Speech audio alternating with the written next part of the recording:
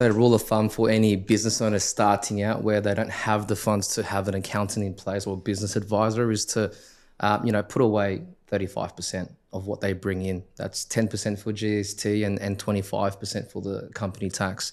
That's probably a bit conservative, but as a rule of thumb, that's what they should be doing. For more established businesses, they definitely should be working with their accountant on at least a monthly basis.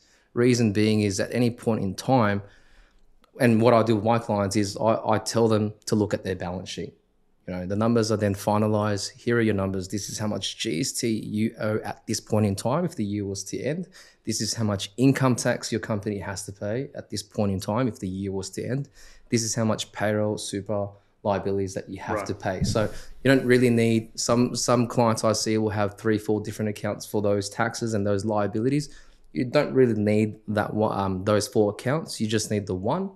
But you need to understand the balance sheet and the liabilities at the end of each month so you can put away. And then that allows you to then go, okay, this is the surplus available for me to either take out as profits or, as a wage, or to reinvest back into business to grow that business.